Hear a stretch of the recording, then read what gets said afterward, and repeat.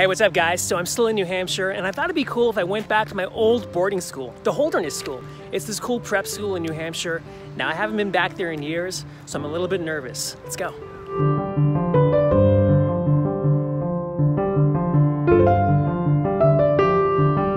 Founded in 1879, Holderness is one of the top private schools in New England. It's co-ed, grades 9 through 12. But personally speaking, what makes it different are the relationships. It's a positive community that encourages students to be their best.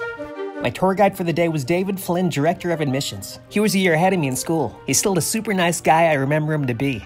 It was the first official day of school and casual dress code for the day.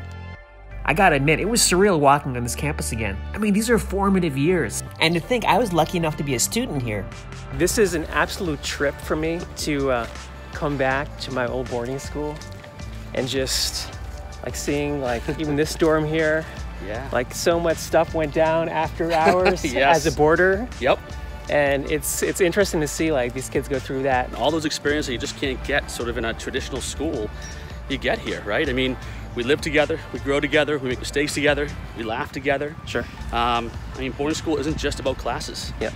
It's about really sort of growing as an individual student, understanding what your passions are, taking some risks, having some fun, but really being ready for that next step. And Holderness prepares kids for those things. And whatever happened in Hoyt many, many years ago, keep that quiet.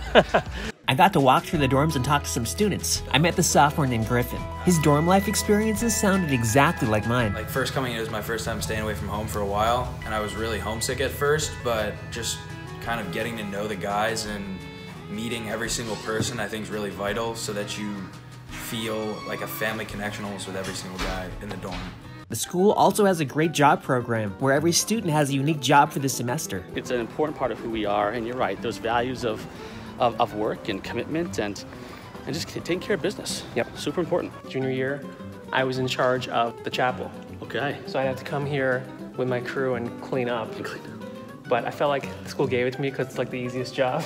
And they were like, you know, he can take it. He can handle this one. Yeah. It's all about putting you in positions for success, right? Yes. In fact, I considered going into chapel cleaning. Some of the facilities had changed, but they were still awesome. Not to mention great resources for the students. Here's some freshmen hustling at the pool table. I spent most of my time here. Yep, made gains and got swole. But I was excited to see all the familiar teachers. Has your curriculum changed from year 1 to 26? Computers weren't a thing. That's the real difference. Okay. That kids can write in a really different way now, and you have to manage a classroom in a really different way since they can have their nose in it.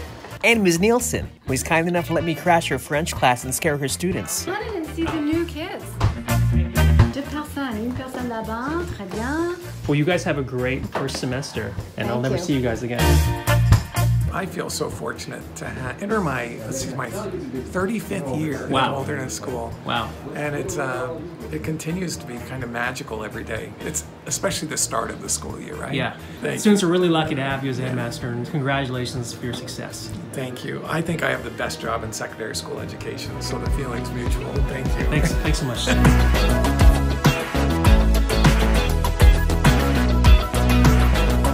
What a pleasant trip down memory lane. Thanks to Holderness School for having me. I really do appreciate it, and I'll see you guys soon. Take care.